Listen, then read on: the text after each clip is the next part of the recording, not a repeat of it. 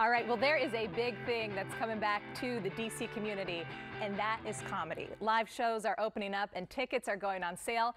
We're going to go straight to the source for this one. Joining me now, we have Liz Miele, who is performing at the Arlington Drafthouse this weekend. Liz, thank you for joining us today for Great Day Washington. Thanks for having me. I imagine that you have to be just as happy as we are to have live shows back and not be doing your comedy on Zoom. What was that like for you for the last, year and a half? I'm so happy. I mean, honestly, I'm grateful that it was an option. Like I keep saying, if this happened in 1994, I would have just literally not done comedy for a year, and I don't know if I would have mentally survived. But I got into comedy for the response, the back and forth response from people. So to have to experience it via Zoom where there's a delay, there's not that group think because there's, a panel here and a panel there and people there and somebody's vacuum cleaning for some reason and dog is barking. My alarm just went off for no reason. It's just chaos on Zoom. So not to say that live shows aren't chaos as well, because now you just have drunk people together, but at least there's this, you just get hit in the face with community and laughter. And I've genuinely missed it. Right. I have to imagine, even if the drunk people are yelling things at you, that's much more entertaining for you and fun to play off of. Your set is pretty female focused, right? So if we're coming out to Arlington Drafthouse, should we bring our girlfriends? Should this be a date night? What do you recommend? What's the atmosphere like?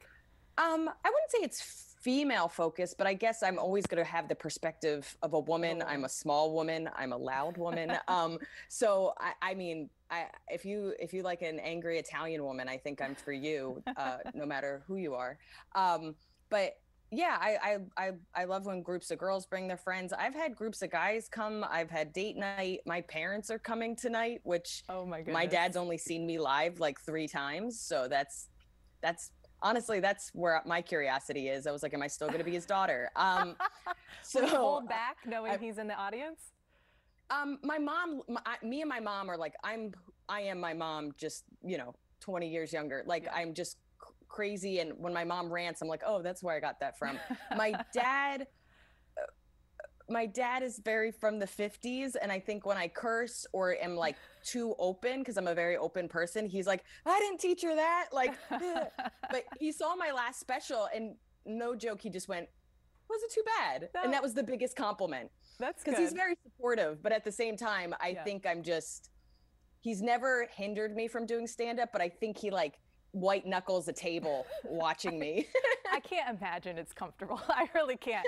What do you do with the DC audience? Are we different than other areas across the country? Do you get political on stage because it's DC? I love DC audiences. Honestly, the DMV area is just kind of the smartest, most ready to laugh audiences. I mean, honestly, I've toured all over the world. I've been to 30 countries, and it's really I love Sydney, I love London, and DC. Those are my cities, and I'm not even blowing smoke up your butts. But I'm not very political. I think in the sense that I'm a female comic speaking her truth. I think that's a political statement. I have undertones of politicalness just from being a feminist and having strong opinions, but I'm not someone that comes on stage and talks about Trump or talks explicitly. I mostly tell cat jokes. I have a new joke about hating math. People don't come to see me for politics. They genuinely come to see a crazy woman, I think. I don't know why people come to see me. You know what? I love female comedians because I sit in the audience and I'm like, yes, you're speaking our truth. So thank you for doing that, Liz, for us. What time are the shows this weekend? I believe every night it's 7:30. Oh yeah, 7 and 9:30. I'm glad you put that up. I had no idea. We've got you, Liz. Don't worry. Thank you so much for joining us. We're thrilled that you are back on stage live, just the same as you are to not be on Zoom. Thank you again. Yeah. Thanks for having me. I appreciate it. Absolutely. All right, everyone go check her out this weekend.